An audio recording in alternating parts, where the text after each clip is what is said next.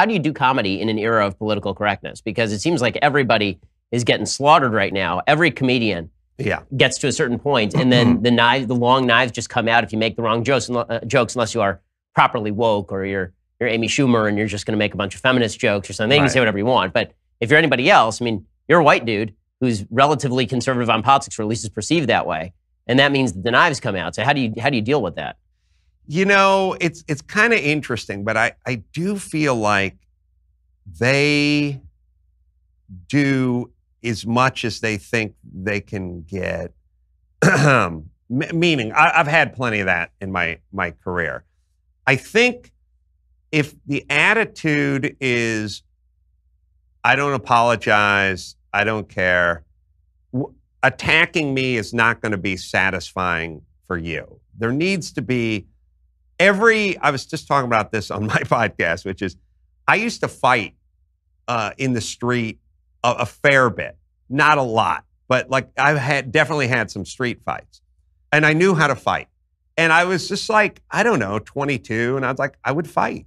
And I always knew I wasn't a mean person, and I would not pick a fight with anybody.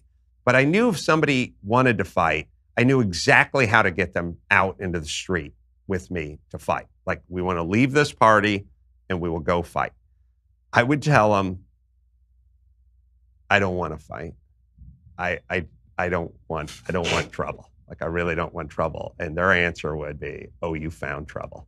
And I go, yeah, but I'm kind of a mellow guy, and I'm sorry if I stepped on your foot or something in the kitchen, but I don't. And they'd be like, yeah, well, this is a bad day for you. And I'd go, okay, well, I guess we got to fight then. And we'd go fight, and I'd beat them up. But all I had to do was take a step or two backwards, and they took 2 big steps forward.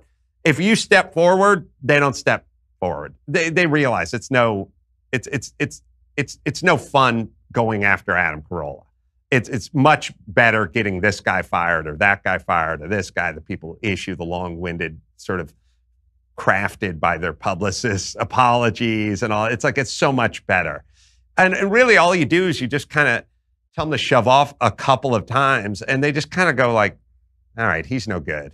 Like, he's no good because he doesn't issue these long-winded apologies. So there's like that.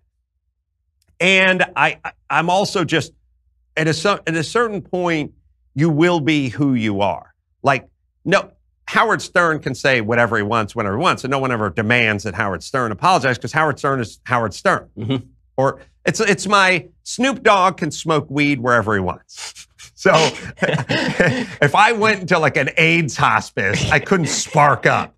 Snoop Dogg could fire up a hookah pipe in the middle of an AIDS hospice, and they'd be like, that's fine. He's Snoop Dogg. You know what I mean? Like, he literally can smoke pot wherever he wants because he's Snoop Dogg. So once you establish yourself as, I'm the person who says things that offend people, they sort of leave you alone.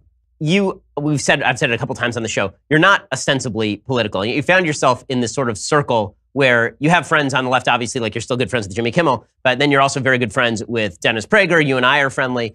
So why is it, do you think, that you've been embraced by the right when you're really you consider yourself sort of an apolitical dude? Well, it's weird. So people say, oh, you're conservative, you're right wing or whatever. I said, well, go back and listen to Loveline, the non-political radio show from 1997, where I'd go, look, family, education, people shouldn't be having kids who can't afford kids. The families need to stay together. They need to raise these kids. They need these crazy right-wing notions now that no one ever thought of as political. That was political, like, wash the whites with the whites and the colors with the colors. Like, it was just, that's how you do laundry. Like, this is how you become successful. You stay together. You raise your kids.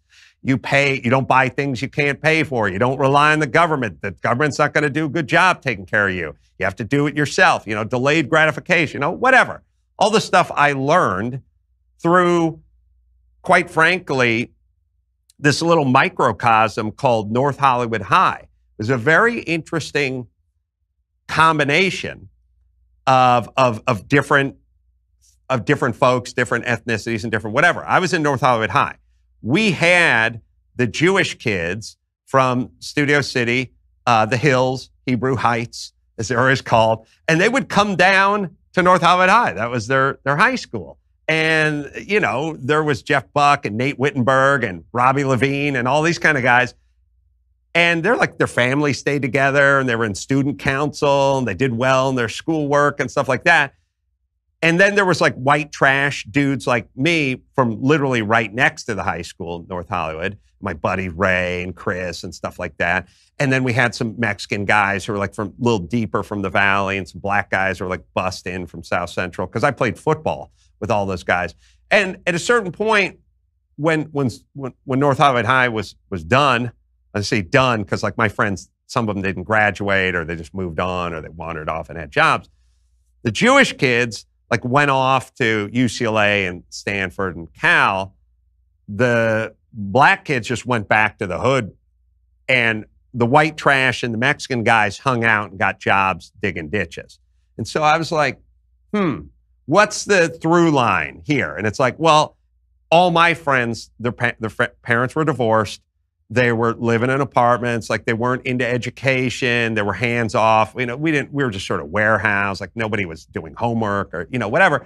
So I put together this composite, like very quickly of like what works and what doesn't work, just based on this petri dish called North Hollywood High and how these folks went off to be successful and we went off to toil in the sun. So I understood that, and I always preached it. And no one ever accused me of being political for many of the notions I had about just sort of self-reliance. You know, my mom got welfare and food stamps, and she was a mess, and the house was a mess, and we barely got by, and it was a bad life, and she was like hobbled by it, and she doesn't know, she's not, you know, she doesn't have spina bifida, and she's not a moron. She just never knew what she could do. Just like I never knew what I could do until the radio station fired me. Like I needed to be pushed out. And if the radio station, I would have worked there for 1,000 years. So all of a sudden these things have become political stances, which is, it's kind of confusing to me. And I'm not really into arguing about, you know, who does a better job. Like, look, it's also a weird world where you can't speak logically to people. Like I've had like some of the stuff I get thrown back in my face is like, look, if something happens to me and my wife, I'd like a mom and a dad, a male and a female, to raise my kids because we both offer very different things.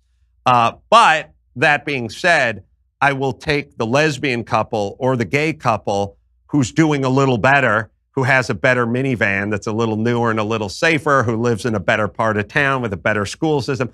I will take them over the heterosexual couple if they're marginally better. If everything is exactly the same, this is this weird world we live in. It's like everything's the same. I'll give them the male and the female because traditionally I figured out through nature that works a little better. And everyone's like, oh, so you don't think a gay couple should be able to raise? Like, no, that's not what I said. And then they do this one, which is always insane. And I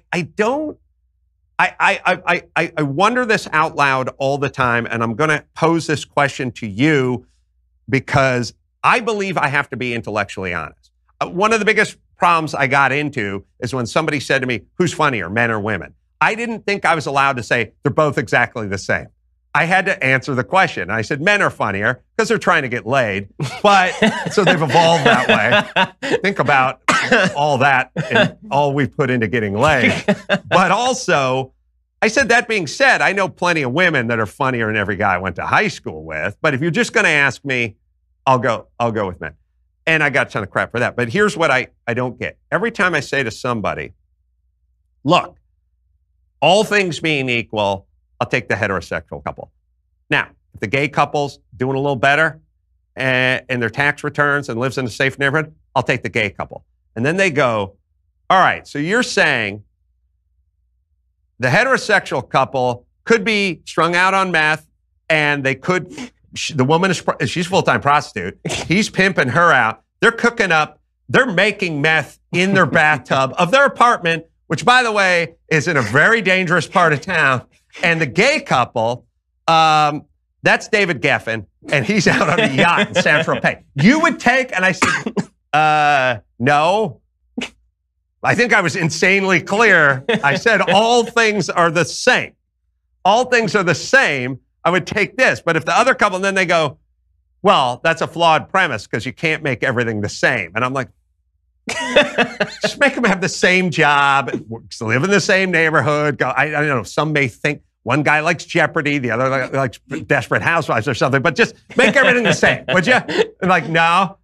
Like, are these people stupid? Like, what? When they say to me, so you would take this couple that raises rabies-infested raccoons in their camper, in their double wide, over David Geffen? I'm like, no. But why did you say that? Why would you say, like, are they insane? Are they intellectually dishonest? Are they lying? Like, I can't. And what do they expect me to go? Right. Well, oh, you caught me. Like, I said the same. Everything's got to be the same. I do think that they're looking for a world in which they need an answer. And the answer is always going to be that it's their political viewpoint or you have a character flaw. And so if you do not repeat their political viewpoint, then it must be that you have a character flaw. And that character flaw means that secretly, even though you've already said this stuff, secretly you do believe that the rabies-infested double wide with the heterosexual couple is better than David Geffen because your secret motivation is that you like gay people worse than you like straight people. You like straight people more than you like gay people. Right. And so even if you say all things being equal, deep down in your heart, you know secretly that what this is really coming from is animus for gay people. Right. I think that's really what it is. I think because having spoken with more